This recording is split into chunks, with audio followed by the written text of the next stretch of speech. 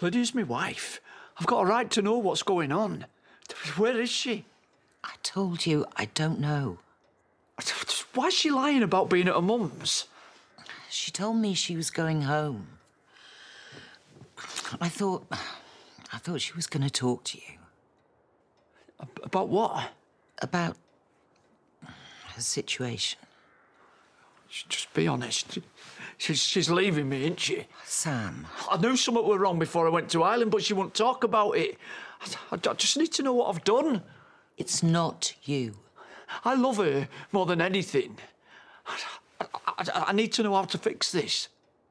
Please, Kim. It's not my place to tell you this. Only Lydia can do that. Well, can you at least tell me she's all right?